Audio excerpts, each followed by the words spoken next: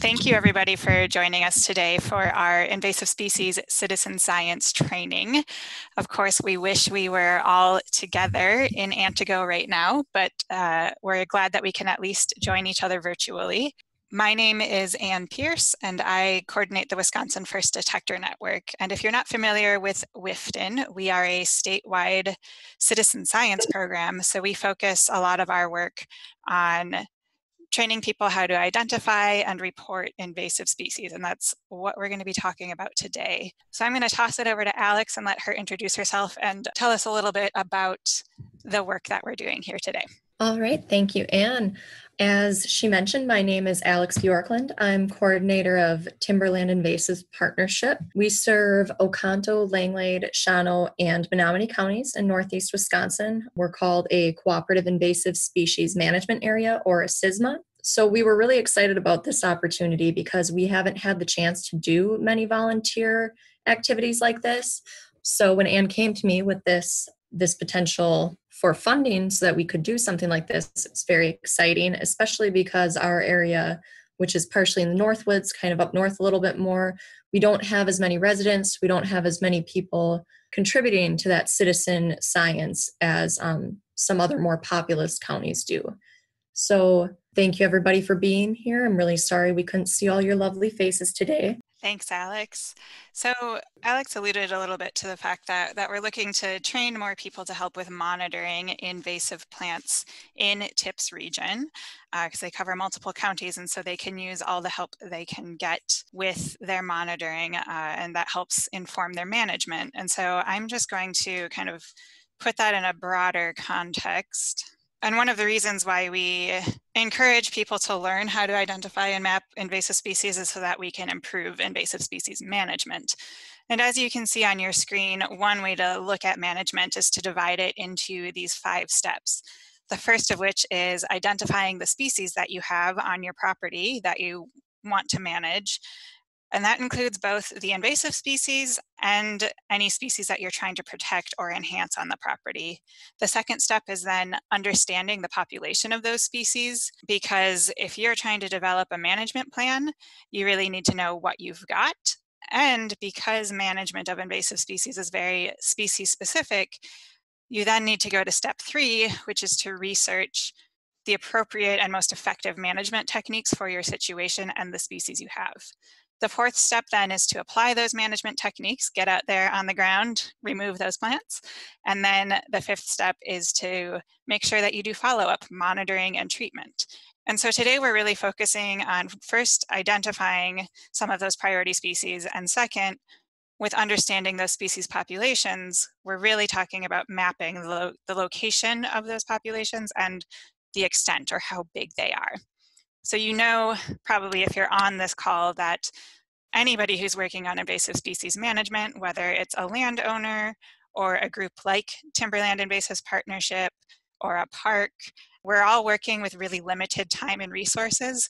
And so mapping where our invasive species are and how much of them we have really provides crucial information for being able to prioritize where we're managing the invasive species and what species we're managing. And so we're going to jump right in to step 1 and talk about identifying invasive plants. And I'm going to start by talking about Wisconsin's invasive species rule, also known as NR40. So that's the chapter NR40 of the State Administrative Code. And this is a rule that regulates invasive species in the state of Wisconsin. And the primary goal of it is to provide education about invasive species. So generally just to make people aware that invasive species are an issue. And then with that education piece, the goal is that as people are more aware of invasive species as a problem, we'll all be able to work on preventing the introduction and spread of invasive species. Within the state of Wisconsin, there are over 200 species that are listed in this invasive species rule, and then they're classified into categories of prohibited or restricted. And those classifications direct kind of what is allowed or disallowed for these different types of species. Prohibited species is kind of the more severe classification. So these are species that are either not in the state yet or they're in very small stands. And so it's feasible that we could keep these species eradicated statewide. Species that are prohibited, you are not allowed to transport them, possess them, transfer them, or introduce them. And so basically, with these species, if somebody has them on their property, the Department of Natural Resources has the legal ability to make sure that that population gets managed. This doesn't look like, DNR knocking on your door and slapping a fine or a citation on you. What it looks like in real life is when a population of a prohibited species is made known, DNR will work with the landowner and sometimes be able to provide funding for that landowner to control that population in an effort to prevent that species from becoming a statewide problem. Our restricted species, on the other hand, are those that are already pretty widely established across the state of Wisconsin. And so there's not really any feasible way that we could eradicate them statewide. The regulations are mostly the same as those for prohibited species, but you'll notice that you are technically allowed to possess or have these species on your property. You are, however, highly encouraged to manage them if you do have them.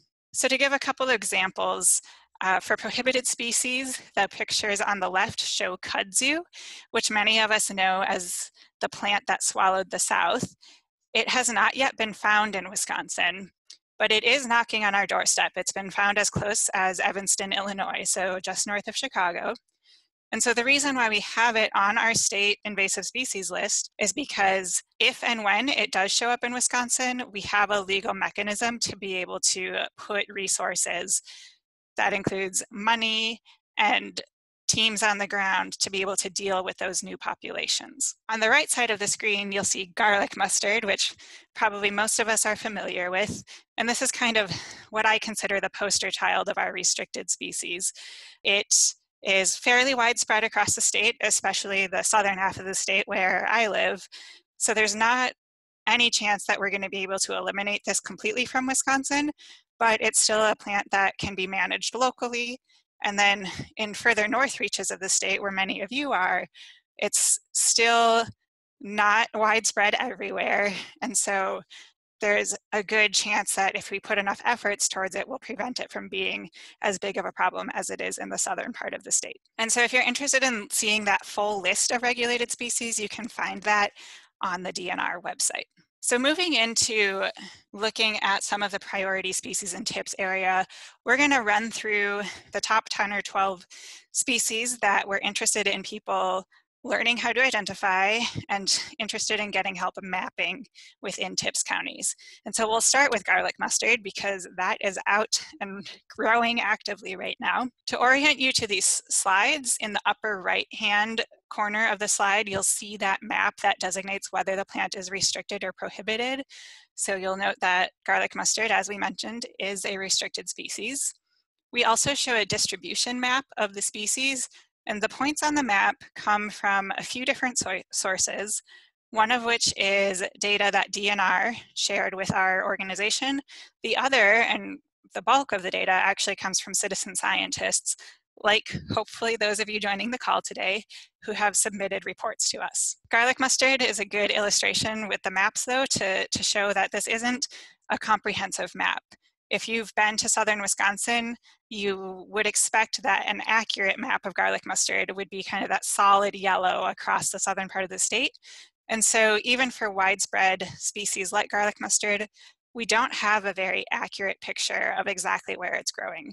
And so in areas up north, we want to get an idea of where it is because the stands are typically smaller and more manageable.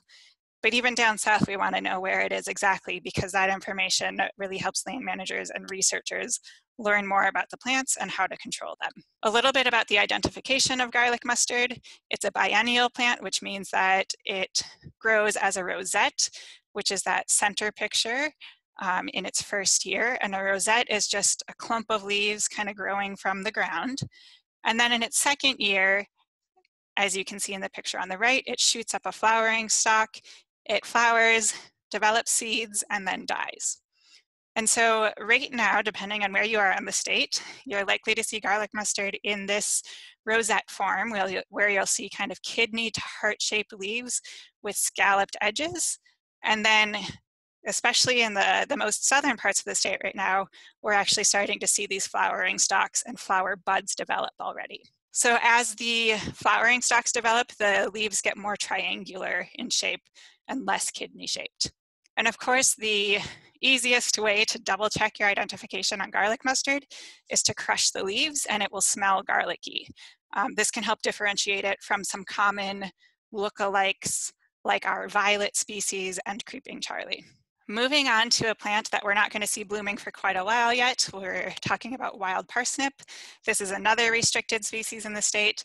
This one, as you can see from the map, has been mapped a little bit better. Solid blob across southern Wisconsin is definitely true. So this is a monocarpic perennial, and what that means is that it lives for multiple years, but then it flowers once and then dies. And so the flowering stem, which you can see at the right, grows up to 5 feet tall. You're going to see it in very sunny areas. So it can invade grasslands, meadows. It really loves roadsides. You're not going to see this one in the woods though. And you'll see these bright yellow flowers from June to July and kind of beyond that into the later summer. Wild parsnip is a member of the carrot family, and so it has a very characteristic flower head that you see in all of the members of the carrot family. It's called an umbel, so on the whole, it kind of looks like an upside down umbrella. And you'll note that the yellow flowers set it apart from many other members of the carrot family, most of which have white flowers. Right now, if you see wild parsnip, it will be growing as a basal rosette, and you can see that in the upper right-hand corner of the screen. So each of these leaves has usually 5 to 7 pairs of leaflets, and those leaflets are kind of toothed and a little bit wavy. It has grooved stems, as you can see when that flowering stem shoots up. The lower right-hand picture shows that. And if you're not aware, wild parsnip is one to really watch out for, because if you get the sap on your skin and your skin is exposed to UV light, it causes a burn. And it can be as severe as a 2nd-degree burn that leaves a lot of scarring and blistering. And so this is one that a lot of people definitely want to manage because of that health concern. So working with the Wisconsin First Detector Network, we ask people to report all of these species. And on the screen right now, you'll see 2 of the species that we most commonly get kind of mistaken reports of wild parsnip from. And so the one on the left is cow parsnip. And you'll notice that cow parsnip has white flowers, and so that's a really easy way to set it apart from wild parsnip. Cow parsnip is a native plant. If you look at the leaves though, especially this big leaf on the lower left corner of the picture, you'll see that the leaves are kind of more palm shaped, more like a maple leaf shape. And if we go back to our previous slide, the wild parsnip leaves have those pairs of leaflets kind of ascending up the stem. The other species that wild parsnip often gets confused with is golden alexanders, another native plant, and that's the picture on the right. It's easy to confuse these species because golden alexanders also has a yellow umbel flower head. If you take a closer look though, in the middle of this picture, the leaflets of golden alexanders are usually just in groups of 3, whereas remember those wild parsnip leaves have 5 to 7 pairs of leaflets, so 10 to maybe 14 or 15 leaflets per leaf. Generally, golden alexanders also blooms earlier in the summer, so we start seeing that one kind of late May into June. We don't really see wild parsnip blooming in a typical year until mid-June or later. Up next is spotted knapweed. This is another restricted species, pretty widespread across the state. This is another perennial plant, but it does persist as a rosette, as you can see in the lower center picture, for up to 4 years before it has that flowering stem. Spotted knapweed has very characteristically deeply divided or very lobed leaves, and the leaves typically have kind of a grayish green color on them. They really love dry areas, so if you have sandy soil or kind of the rocky sandy mixture right on the shoulder of the road, that's the ideal habitat for spotted knapweed. Taking a close look at the flowers, this plant doesn't bloom until midsummer, but it will continue blooming into the fall. It's got these kind of fringy pinkish to purple flowers that look a little bit like thistle flowers. And right below the pinkish purple parts of the flowers, there are these structures called bracts. And so they look like tiny little modified leaf structures. One characteristic of our spotted knapweed is it's got these dark brown or black tips on each of the bracts. And that's a characteristic that you can actually see on this plant all year round, even on the standing dead stalks that persist through the winter. And even though the flower heads look like thistle flowers a little bit, remember that spotted knapweed is not spiny at all, whereas all of the thistles that you might encounter will be spiny. Up next, we're going to talk about our knotweed species. And so we have Japanese knotweed listed on the slide, but there are actually 3 invasive knotweed species in Wisconsin. Japanese knotweed is the smallest of the 3, and then there's giant knotweed, which, as the name suggests, is basically the giant version of Japanese knotweed. And then those 2 species hybridize and form Bohemian knotweed. Aside from some size differences, they mostly look the same. So they're all kind of bamboo-like plants. They have tall arching stems. On the Japanese knotweed, they grow to maybe 10 to 12 feet tall. On our giant knotweed, they can be 15 feet tall or taller. The knotweed leaves are kind of spade-shaped and usually have a flat base on them. The giant knotweed leaves are bigger and have more of a heart-shaped base.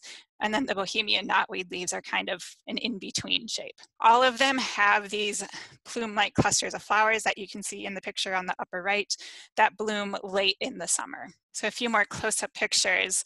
On the left side, you can see the stem of Japanese knotweed has these swollen nodes, which is one of the reasons why it looks a bit like bamboo. On the upper right-hand side, you can see that a stand of knotweed kind of later in the fall. And these standing dead stems will persist through the winter. The lower right, it's kind of a fuzzy picture, but that's just a solid stand of knotweed along a river out in New England. And so our big concern with knotweed is that it can spread really easily in these riparian areas because it can resprout from very small fragments of either the root or the shoot. And so if you have flooding events, it can easily carry pieces of the plant downstream. And knotweed grows so densely that once its stands get established, typically nothing else can grow beneath it. And so especially along our lake shores and our rivers, that leads to really bad erosion problems along our banks and impacts water quality.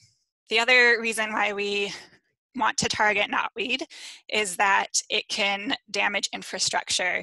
In its native range, it grows on newly formed volcanic soils, so it can actually grow through concrete and asphalt. So if it's near roadways or buildings, it can grow through that concrete and asphalt and damage that infrastructure. And I know that Alex and her team have been doing a lot of work on knotweed control within TIPS counties. So it's always great to keep an eye out for new populations of this that pop up. One other species that kind of loves wet areas is common reed or Phragmites. So those of you living along lake shores might be particularly concerned about this one. In the upper right corner of the screen, if you look at the map, you'll notice that this is one of our what we call split listed species, meaning that it is restricted in part of the state and prohibited in another part of the state. And that's based on a county by county level. And so Phragmites is very, very common and densely growing in the eastern half of the state, especially in the Lake Michigan Basin. If you go to the west part of the state, it is still a pretty rare species, and so it's still considered prohibited there. So this is a perennial grass, loves growing in wetlands and shorelines, grows very tall, up to 20 feet tall, has very dense clones. If you look at the picture at the bottom and the right, it has those very feathery, dense plume-like flower heads. And the stems of the invasive Phragmites are very rigid and kind of rough, and the leaves will stay on the stem through the winter. Now, as we note, there is a native Phragmites as well. Generally, those grow in far less dense stands, and the stems are smooth, and if you're looking at it later in the season, it drops its leaves. So this is one that can be tricky to identify, but we have experts across the state that work with Phragmites. And so even if you just think you've found Phragmites and you're not sure, number one, whether it's Phragmites, and number two, whether it's the native or non-native, it's a good idea to mark that location, try to send us some really detailed pictures, and we can try to send somebody out to scout that and verify whether it's the invasive Phragmites. So moving out of the world of our herbaceous plants and into some of our woody invasive plants that we're looking at in TIPS region, we're going to start with the bush honeysuckles. And I think if anybody here has been working on invasive species for a while, you're probably pretty familiar with the honeysuckles. They're very densely growing shrubs, many, many stems coming from a single base on the shrub, so they kind of end up with a vase-like shape. They generally grow 6 to 12 feet tall, but they may grow taller. All of our invasive honeysuckles have these opposite toothless leaves that you can see in the bottom left corner of the screen, and then very distinctly shaped flowers that are very fragrant. They bloom early in the summer. As the stems get older, they have kind of shaggy, peeling bark. And then there are a few other shrubs that have opposite branching where the leaves or the branches come out from the same point on the stem. And they can look a little bit messy, kind of like honeysuckle does. So things like elderberry and ninebark can easily get confused with honeysuckles. So one trick that we use to double check identification, and this is particularly helpful when there aren't leaves or flowers on the plant, is to check the pith of the honeysuckle. And so the pith is the very center part of the stem. So if you cut into a stem of the plant in honeysuckles, at least our invasive honeysuckles, that pith will be hollow. Now there are 4 species of honeysuckles that are regulated in Wisconsin, and so 3 of them are restricted. Those are the ones that you see on your screen right now. I don't really think it's worth trying to identify these 2 species. If you can determine that it's one of the invasive honeysuckles, that's good enough because they all get managed the same. And some of these species hybridize. So the Maros and Tartarian honeysuckle hybridize to form Bell's honeysuckle. So identifying 2 species gets really, really tricky. We do have a 4th species of honeysuckle that is one of those split listed plants. So it's restricted in the southern part of the state and prohibited in the northern part of the state. And it looks like the cutoff is right about in TIPS region. And so this shares all of the same characteristics as those other honeysuckles. But if you look at the leaves, and this is maybe more apparent in the lower left-hand corner, the leaves of Amur honeysuckle tend to be a bit larger than the other honeysuckles, and they have a very noticeable pointed tip on them that is kind of a more abruptly pointed tip compared to our other invasive honeysuckles. Moving on to another well-known pair of woody plants, so we're going to talk about the buckthorns, and we have 2 invasive buckthorns in Wisconsin, common buckthorn and glossy buckthorn. So common buckthorn generally has mostly opposite leaves, although some of them are what we call sub-opposite, so they're just barely not opposite, they're just barely alternate. The leaves on common buckthorn have small teeth on them. Glossy buckthorn has alternate leaves that are toothless. One has 4 petaled flowers, the other has 5 petaled flowers, but they both have flowers that are kind of so tiny and greenish looking that most people don't notice those anyways. And then common buckthorn is most aggressive in well-drained soils, while glossy buckthorn is most aggressive in wet soils, but they both grow everywhere. And so let's take a look at some pictures to compare them. On the left side, we have common buckthorn. The bark tends to be kind of a dark silvery gray, and it has these dark lenticels or spots on the bark. If you look at the leaves, they're very egg-shaped. And I always get a little annoyed with the common names because one is called glossy buckthorn, but they both have very, very dark green glossy leaves. So when you're looking at the common buckthorn, one way to tell that it's common buckthorn is looking at the vein pattern. The veins on common buckthorn kind of go from the base or the middle vein and curve towards the tip of the leaf, whereas on our glossy buckthorn on the right, the veins go more towards the edge of the leaf as opposed to curving up to the tip. And then again, back to our common buckthorn on the left, it has very, very small teeth along the edge of the leaf. Glossy buckthorn has smooth edges on the leaves. And then our glossy buckthorn bark tends to be more tan in color, and it has these light colored lenticels. So up next, we'll look at Japanese barberry, and this one surprises some people because it's a very commonly planted shrub in a lot of landscaped areas. I know when I walk through my neighborhood, this shrub is planted in probably at least every other yard in the neighborhood because it's so well adapted to so many different growing conditions. But it is a problematic invasive plant and a regulated invasive plant in the state. When you see this shrub in those landscape settings, it's usually a very compact, rounded shrub, at least if somebody's been trimming it and maintaining it. When it escapes into our woodlands, though, it can grow up to 6 feet tall, and it has very long arching stems, kind of like multiflora rose, if you're familiar with that invasive plant. So it kind of sprawls out more and creates a very dense thicket. The branches, which you can see in both of the top pictures, are reddish brown and deeply grooved. Sometimes they kind of zigzag. There will be pairs of flowers below each spine that turn into these pairs of bright red fruits. And if you're trying to identify this one in the winter, you can scrape the outer bark off, and the inner bark is fluorescent yellow. So that's a great characteristic if you're walking a woodland in the winter. Now you might be wondering why there's a picture of some ticks here with our barberry, and that's because barberry has been associated with higher densities of deer ticks or black-legged ticks. And as you probably know, those are the ticks that carry Lyme disease. And so being that Wisconsin is already kind of a Lyme disease hotspot, we're really concerned about our growing infestations of barberry in our woodlands because of the increased prevalence of Lyme disease. And so this is one reason, aside from the fact that it creates really nasty thorny thickets, that we really want to know where these plants are so we can manage them. Now, sometimes we get asked the question about, somebody will say, well, I still see barberry for sale in a garden center. How can that be if it's a regulated plant?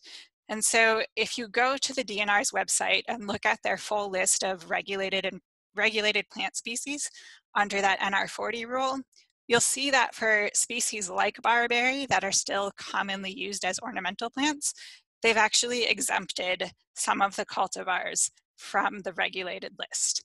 And so that means that basically cultivars that either produce no or little fruit, or cultivars that haven't been tested for fruit production and seed viability yet, are still able to be sold. Now, personally, I would say if you're out shopping for plants for your yard, I would steer clear of the barberries. If they produce fruit at all, birds love to eat the fruits if that's what's available to them, and that's how it's escaping into woodlands. On to another very commonly planted ornamental species, burning bush or winged euonymus. So this is another commonly planted shrub. If you look at that picture in the lower right, you'll see why, because it has really beautiful, brilliant fall foliage. This one, though, if you're looking for it out in our woodlands, fall is a great time to look for it because that bright red really stands out. But looking at the picture in the lower center, it's really easy to distinguish this plant really any time of year because it has these very distinct corky wings along the stems.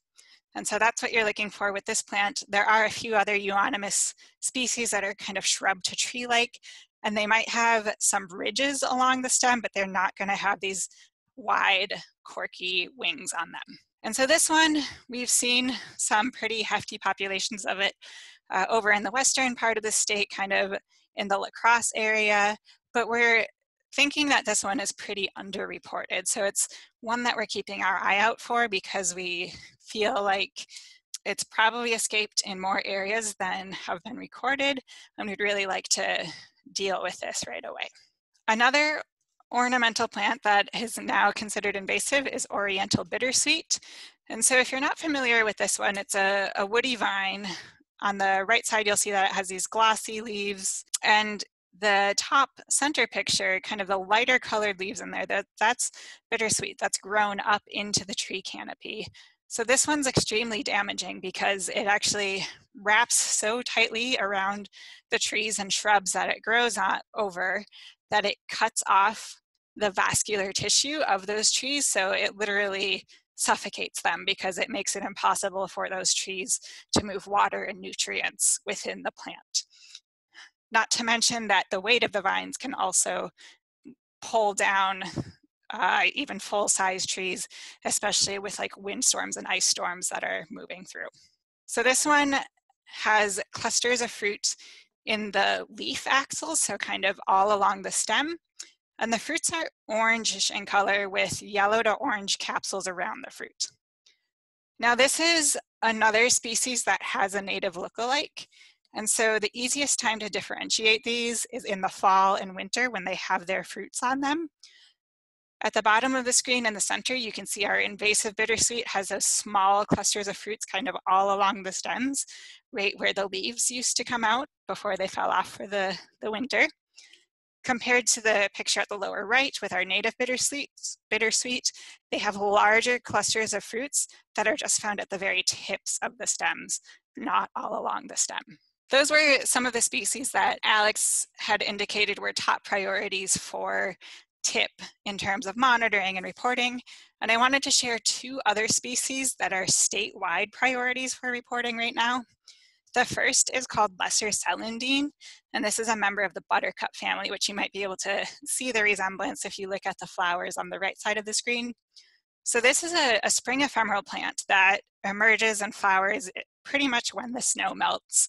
And it has glossy green kidney-shaped leaves, and it's a ground cover, so it doesn't grow very tall.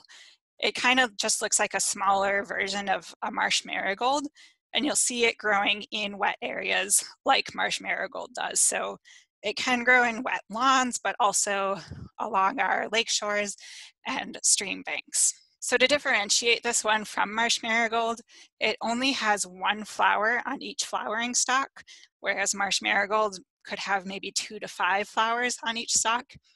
And then at the base of the flower, which you can see in the picture kind of in the lower center part of the screen, there are these 3 green sepals that you'll see underneath the petals, whereas on marsh marigolds, you won't see those structures. Lesser celandine also has what we call bulbils on the stems, and that's the center bottom picture. So these are reproductive structures that can break away from the stem and spread really easily by water and help this plant establish in new areas. It also has tubers, which you can see in the lower right-hand picture. And so those are other reproductive structures. And so this plant is, like I said, is often found in wet areas. And so both those bulbils and tubers spread really well by floating in water. And so we have some really massive infestations of lesser celandine down in the southeastern part of the state, but we really want people to keep an eye out for this right now, because once it flowers, then it dies back by June. And so this is one that we really have a limited window of time to look for each year. The other statewide priority species that I want to share is golden creeper. And this species isn't even regulated yet because it's so new to the state. But this is a very fast-growing vine that also loves wet areas. The picture on the lower bottom, the center bottom, shows an infestation kind of in the St. Croix River area on the Minnesota side of the river, where the golden creeper vine has just grown over everything along that corridor. So this is another plant that has tubers, which is a reason why we're seeing it spread along rivers. It's a member of the cucumber family. So if you grow cucumbers in your vegetable garden, you might see the resemblance in the leaves and the flowers. It'll have these yellow flowers kind of from July to September, and then it produces red fruits. And so this one, as the map shows, we know we have populations in southwestern Wisconsin. There were more populations found in Waukesha County, just outside of Milwaukee, but it's one that we really want to keep an eye on and look for it, especially in our riparian stream bank areas across the state. I also want to point out that on our First Detector Network website, we have additional identification information. So right now we're at the First Detector Network website, but if you want additional identification resources from our homepage, you can go to the right side of the screen and click on I want to access fact sheets and ID videos. And that will bring you to a page that looks like this, and you scroll down and we have a whole list of videos and fact sheets for a variety of our invasive plants, including things like the garlic mustard that we talked about today, and then a few other kind of more common species like Canada thistle and Dame's rocket that we did not cover today. So now that we've covered identification of those priority species, we're going to move on to the mapping portion of the training. If you remember back to the beginning, we talked about how important it is for TIP that they have more eyes on the ground that can help them track the infestation so that they know when and where they need to manage some of these plants. And so we're going to demonstrate a few tools that you can use to submit these reports and help us get that information that TIP and other land managers can use to plan their invasive species management. EDMAPS is basically a national organization that works with invasive species, and they are the biggest national database of invasive species records. So they have a lot of resources on their website related to invasive species, and they've also developed a number of apps for smartphones and tablets that make reporting and mapping the plants easier. So we'll cover one of those apps later today too. So as I said, the EDMAPS website is where you'll find lots of information about invasive plants. If you decide to join our forces and start mapping invasive plants, you'll need to register for an EDMAPS account. And so you can do that from this website, which is eddmaps.org. And when you get to the website, you'll hover over or click on this human in the upper right-hand corner of the screen. And I'm logged into my account right now, so it just shows my option as being to log out. But if you haven't registered yet, it will have a register link on here. And it'll bring you to a long registration form, but the only information you need to include on that form is your name and then an email address. And then if you're working with an organization like Timberland Invasives Partnership, or maybe a lake association or Ice Age Trail, you could put that organization as well, just to help us know what group you're working with. The other information that the registration form asks for is all optional. So just name, email, and then if you want, your organization. On the website, the menu across the top will help you navigate to different features of the website.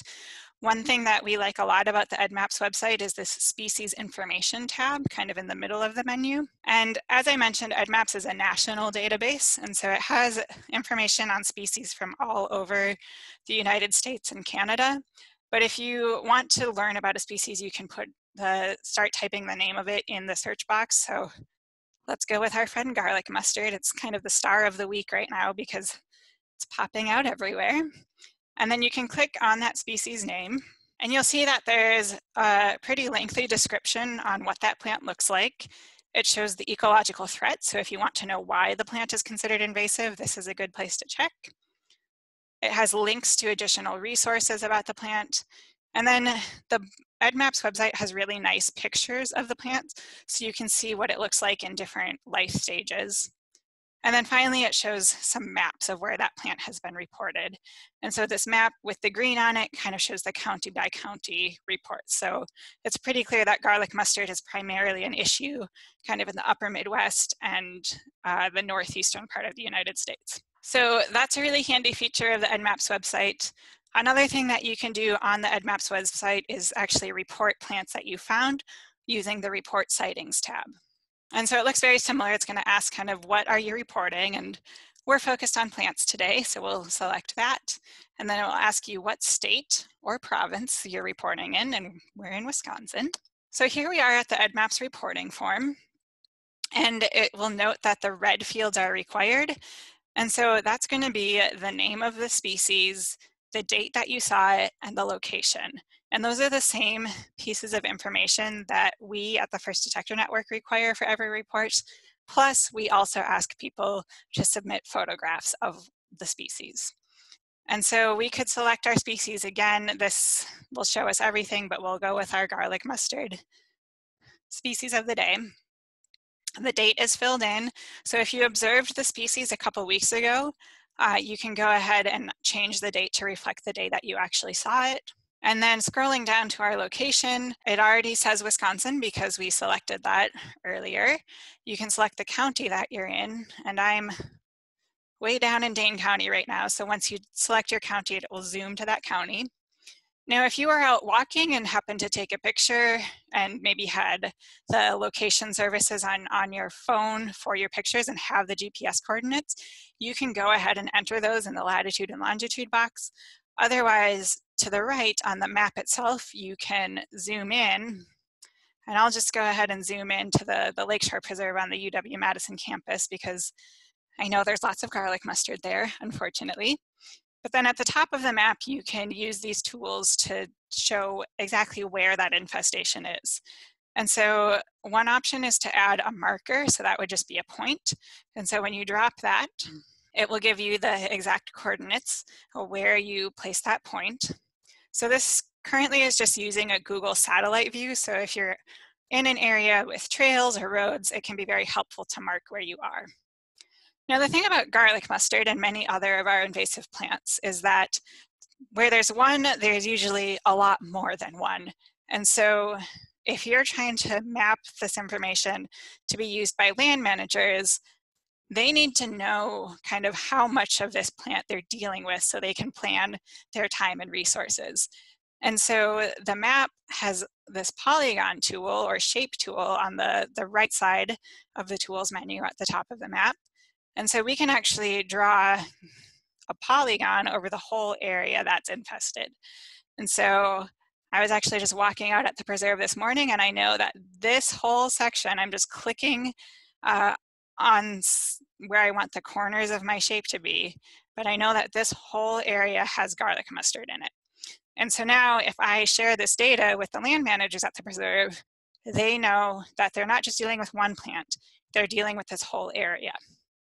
If I scroll back up the reporting form, you'll see that it actually automatically calculates the area. So about 1.4 acres of garlic mustard exists there. And so that's really helpful information for the land managers. And that's basically all you need to tell them, but you'll see that there's lots of other options that you could fill in on the reporting form. So that covers the location. The other information, like I said, that we ask people to submit for the First Detector Network is to share photos of the plant. And that's because in Wisconsin, before we release these reports to the public side of the EDMAPS database where anybody can see where they've been reported on a map, we want to verify them to make sure that we're sharing accurate information. And so hopefully you'll be able to take pictures of the plants and upload those, and then you can go ahead and submit your report. So the last thing I want to show you on the EDMAPS website before we get to the app is this My EDMAPS tab. This is where you can go to view reports that you've submitted.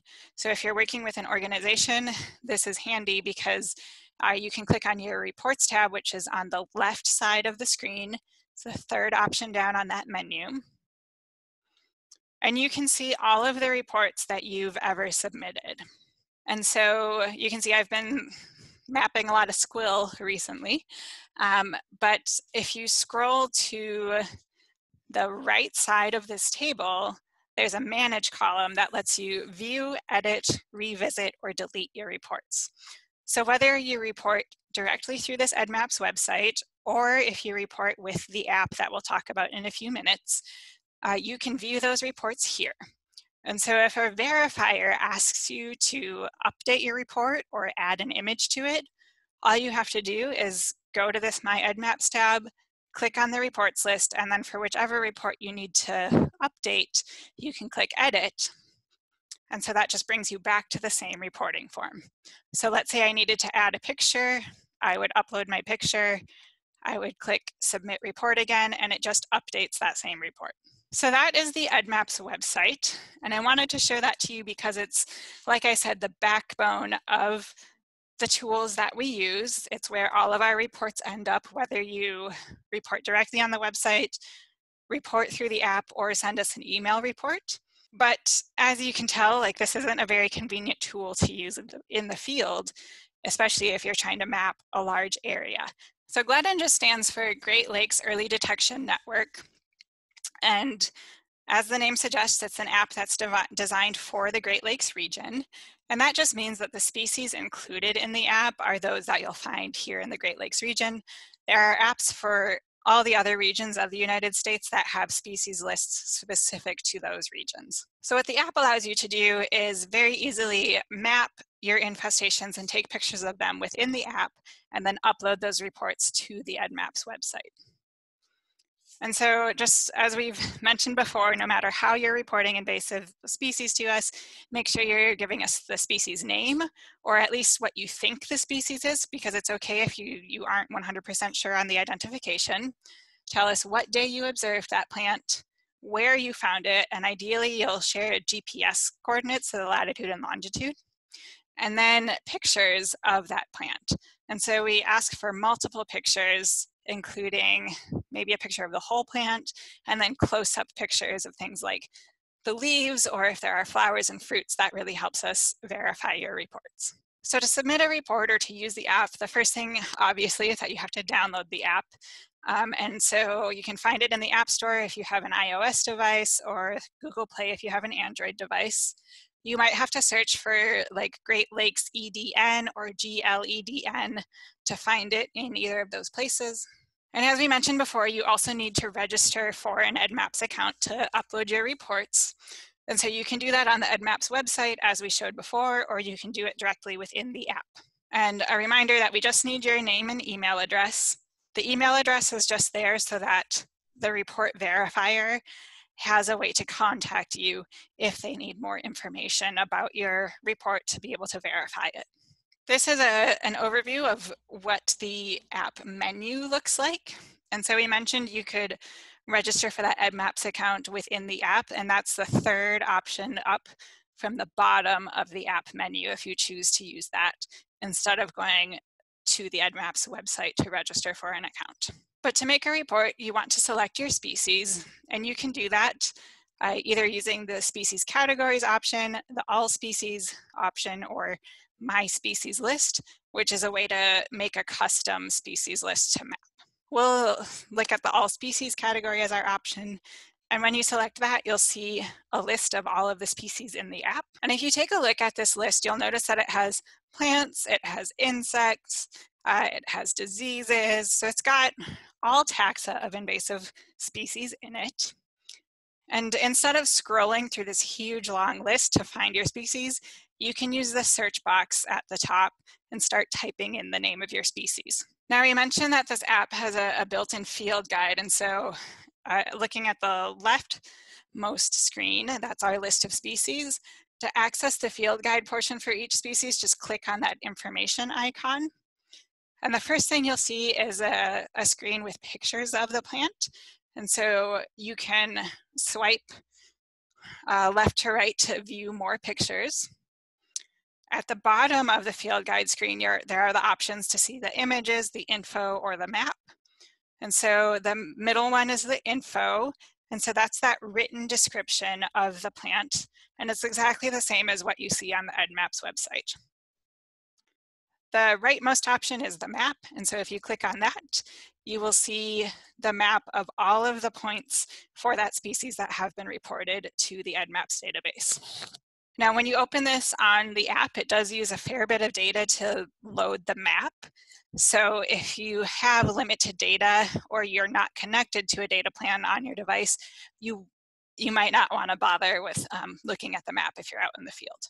But you can zoom in on the map, so you could zoom all the way into your location in Wisconsin to see exactly where it's been reported in your area.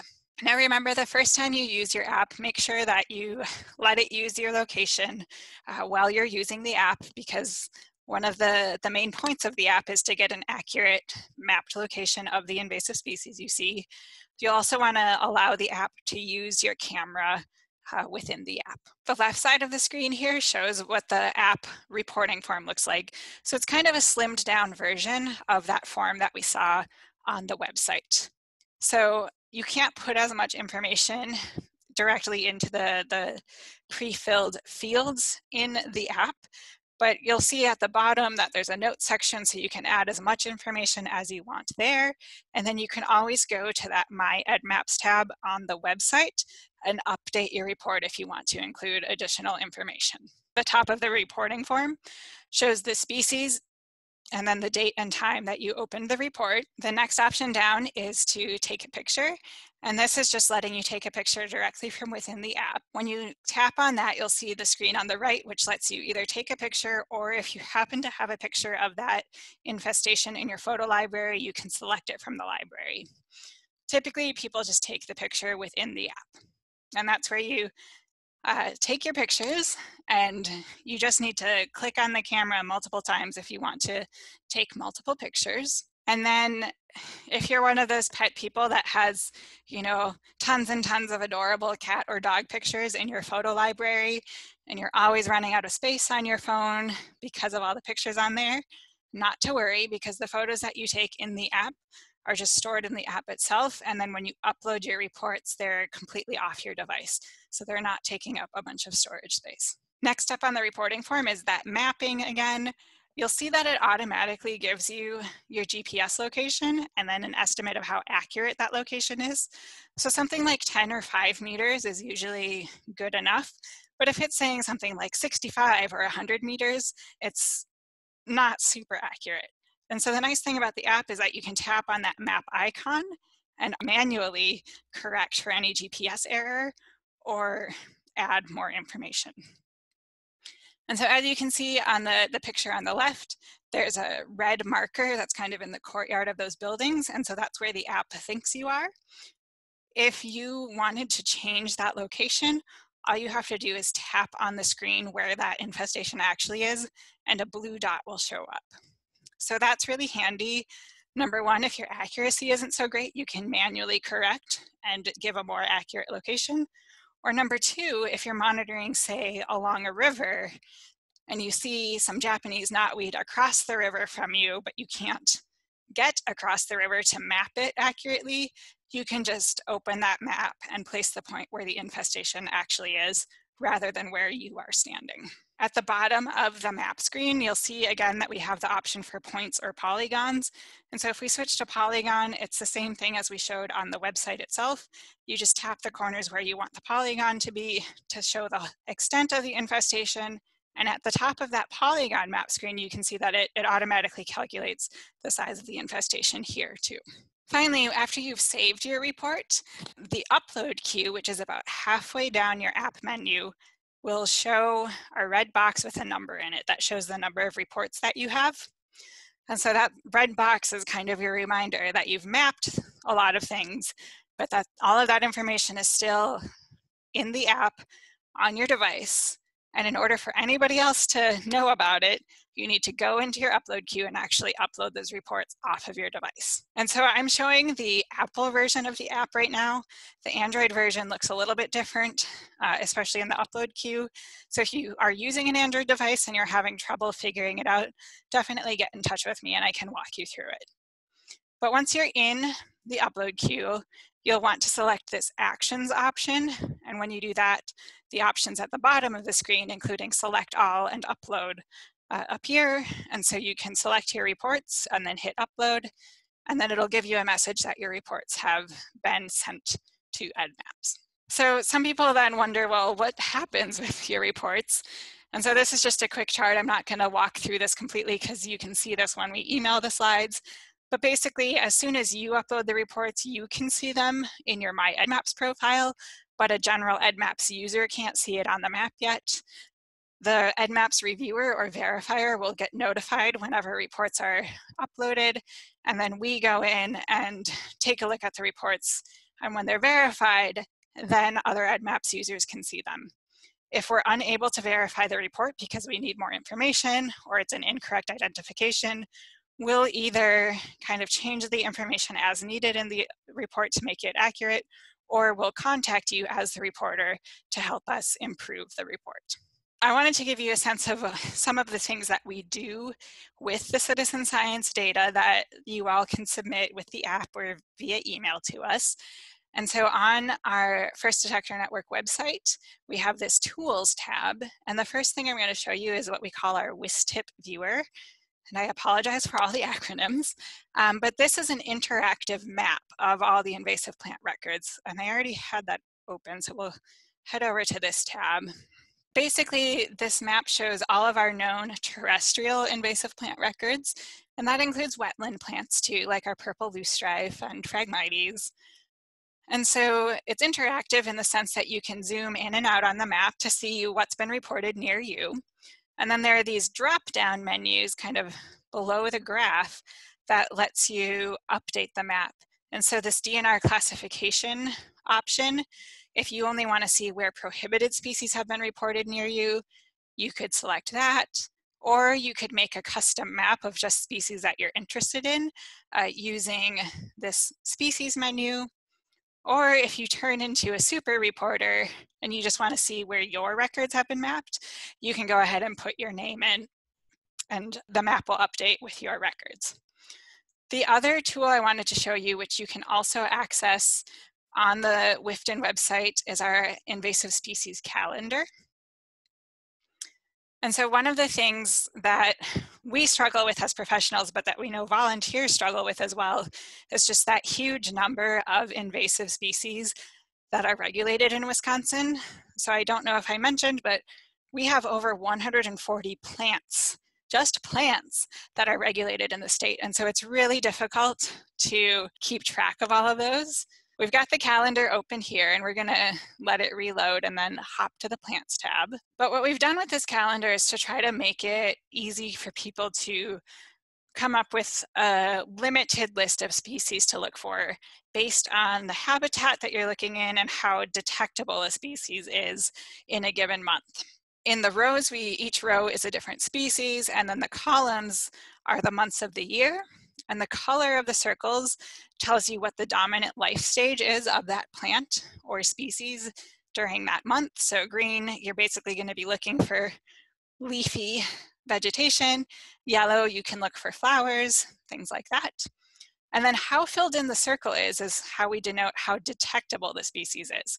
And so if you look at the lower right-hand legend, you'll see if a circle is completely empty, that means that that species isn't detectable in that month, and so you shouldn't even bother looking for it. And so just like on the map, we have drop-down menus across the top that you can use to customize this calendar. And so, for instance, if we were in habitat and we just wanted to look in wetland areas, we can apply that.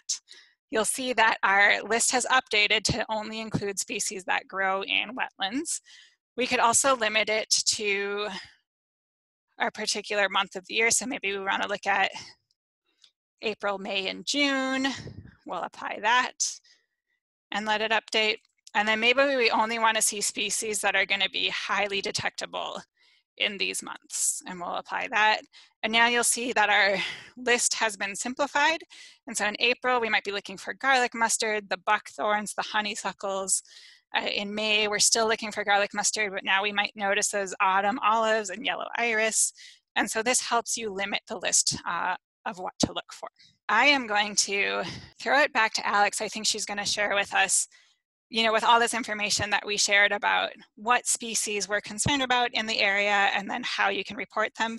Alex is going to kind of wrap it up by sharing some of the priority areas within TIPS region where they could use your help with the monitoring and mapping. Thank you, Anne, and thank you for handling all that identification and training us all up on those apps. A lot of really good information, which if anybody ever needs help with any of that, I'm available for help with managing that or using apps or any other questions anybody may have. So to start out with, as far as priority areas, as far as Timberland Invasives partnership is concerned, TIP, we are in this dark kind of blue area here.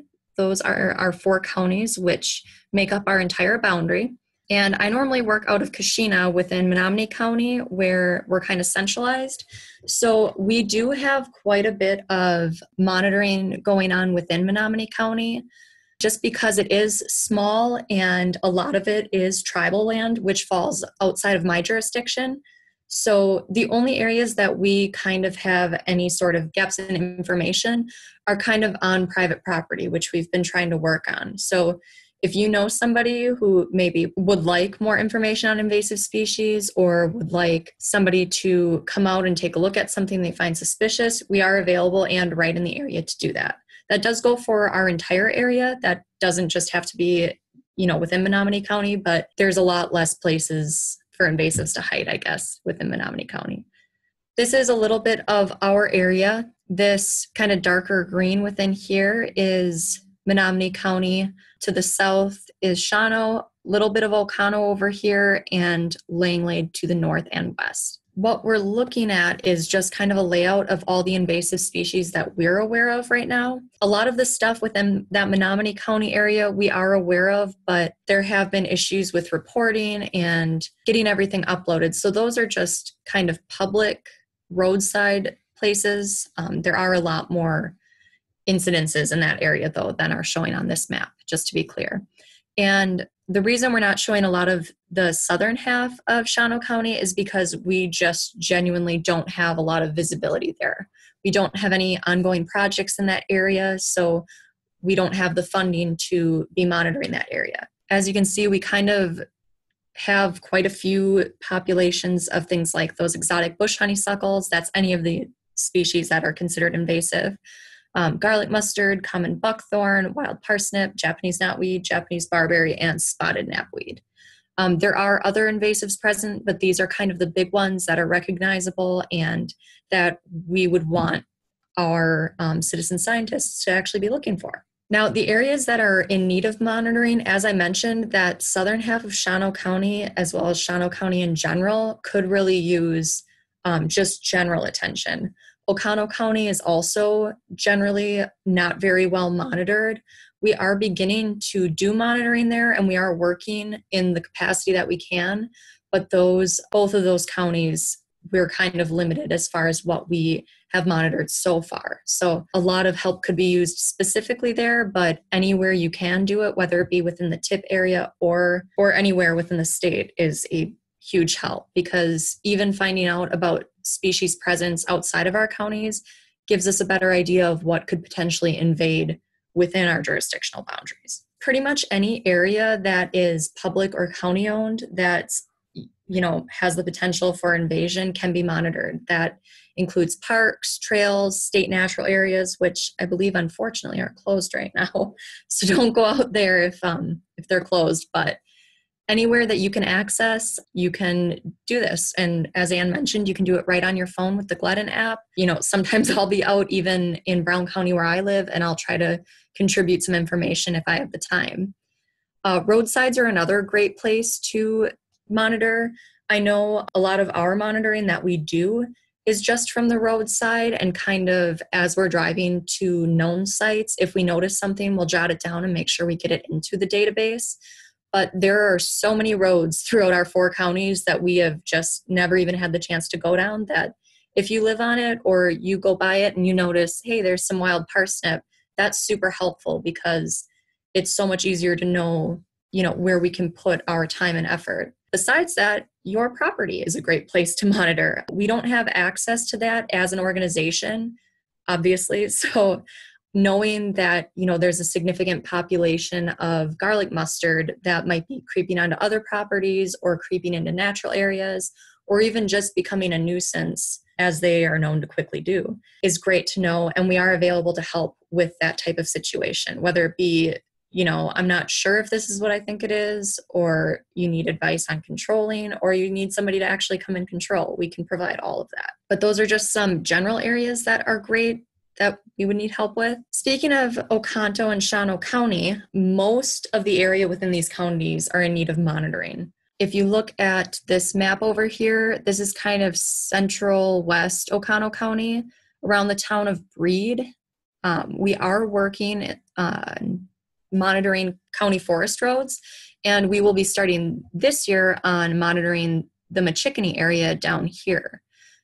So although we do have these very specific sections that we're monitoring, there is a whole lot of area that we do not have eyes on the ground. We could use help. So wherever you might be, if you're in that area, that would be helpful to know more information. And a lot of the problem we see with monitoring like this is the county themselves are very aware of invasives, but it's not actually documented. So they know that if you look at the 141 corridor, there's a ton of wild parsnip within the right of ways and within the middle of the highway, that kind of dividing area, but it's not actually put into any database. So even just getting a better idea of where known populations extend to is really helpful. Granted, I don't ask that anybody be doing this on the highway. That is a terrible idea. If you're driving or trying to get out of your car, please don't do that. We want safety to be the priority here. I did not include a map of the Shawano Lake area because I think most people in our area probably have a general idea of where that is. But we are doing monitoring around Shawano Lake for Japanese knotweed that Ann mentioned earlier. So that's another area that is already being taken care of. But as far as the rest of Shawano County, we're only finding new populations of Japanese knotweed specifically because we have people calling us and letting us know. So using these apps and getting them into the database so we can see exactly where they are and take a look at pictures and see what they look like, what kind of extent they're reaching is super helpful. Or just giving us a call if even if you don't feel like doing it yourself, if you do have a chance to follow up and give us a call, that is super helpful too. I know I kind of went over Menominee County a little bit, but just to reiterate, there's not much area that is accessible by the public unless you're a tribal member. So the only areas that are really available for most people to monitor would be the county highways through there. So 47, 55, and the Legend Lake has a lot of private property and one public boat landing. So not much to work with there, but that's all right because we are in the area a lot. We have a lot of eyes on the ground as far as our tribal conservationists, as well as just the county employees that we work with there. In Langlade County, we have plenty of area that is also in need of monitoring. Specifically, areas along the Ice Age Trail would be great. I know we have a member of the Ice Age Trail Alliance on here, which is awesome. So if you're out enjoying that area and you see something and you'd like to put it down, that would be wonderful. We don't have the time or funding to be out and covering so much of that area. We're really limited as far as where we're already working and where we can see on the way to these places that we're working if we aren't doing a specific monitoring project. So that's super helpful. As far as a general place to monitor, anywhere within the western portion of Langlade County is actually kind of out of our funding range. We do have general funding to do extra activities, but that usually needs to be allocated to things like administrative time, some extra mileage for some grants that don't provide it. So the majority of our funding comes from the Great Lakes Restoration Initiative, which is only allowed to be used within the Great Lakes Basin. So if you look on this map, pretty much all of our county is well within it, but Langlade County in here only has sort of that northeastern and southeastern portion that's in it. So all of that western half really, if I happen to be driving through it and I see something, I can do that, but we don't actually have funding to do the monitoring there. So getting that type of input from people besides our county conservationists and our county employees is really helpful because we can't really put the time needed to actually monitor and inventory in that area. So just knowing where it is, we can get a better idea of what we're working with there. And then when there's funding available to apply for that will cover that area, it actually helps us a lot because we know that there's an issue. We're not just applying for funding that we can, hopefully use. So anything over there would be great. Langlade County also has a ton of ATV and snowmobiling trails. We actually did a project within Timberland Invasives Partnership a couple years ago that allowed us to access private properties with permission, of course, to get a better idea of what type of infestations we have on these trails that fall within private property. So that was a big help getting a better picture of what we were working with, but there are still a massive number of places that we were not able to get to that, landowners didn't want to participate, or we weren't able to get in touch with them, or we just didn't happen to see anything on that monitoring trip. So if you're riding the trails at any point, you can see some of this stuff in winter, which is a little bit more difficult, but if you know what to look for or you want to learn more about that, maybe come fall, we can talk about that, and I can give you some resources too, because some of this stuff is fairly visible in the winter if you're snowmobiling. Otherwise, you can use the pretty normal field season identification tips and tricks to find stuff while you're out enjoying those trails. As far as roadsides and properties, we ask that you remember your safety is always a priority. We would never want anybody going out and walking on a busy road without, a high visibility vest or anything that could cause them any type of injury or danger. So if you choose to survey a roadside, make sure you are doing it in a safe manner. And, there's no need to hop out of your car on the highway or on a busy county road. Just give us a call. We can go out and take a look at it on our own time. There's no need to be doing that. In addition to that, we want to make sure that you're only surveying within the right of way if you are on roadsides. It's important that we're, not going through private property or, you're not trespassing essentially.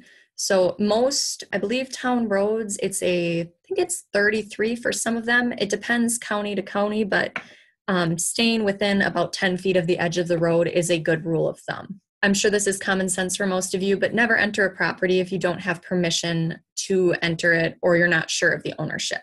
So, if you're in a county park or a state forest, whatever it may be, you're totally fine. But if you're not sure whose property it is or what type of designation that has, just stay on the safe side and, maybe look at what you can see from the road, but no need to go and get any sort of trespassing issue. Thanks, Alex. So Alex just gave a really nice overview of places you can go within TIPS region to help map and monitor invasive plants. So our contact information is on your screen now. So I want to give a huge thank you to Alex and Timberland Invasives Partnership for partnering with us on the training today. As we said at the beginning, we're really, really bummed out that we weren't able to do the in-person workshops that we planned, but hopefully things will ease up at some point and we'll be able to join each other in person in the future. As we said, please get in touch with us if you have any questions about specifically where to go, and those questions about where to go are best directed to Alex if you're in one of TIP's 4 counties, but otherwise feel free to get in touch with me and I can help direct you if you have trouble getting started using the app or have additional questions on that.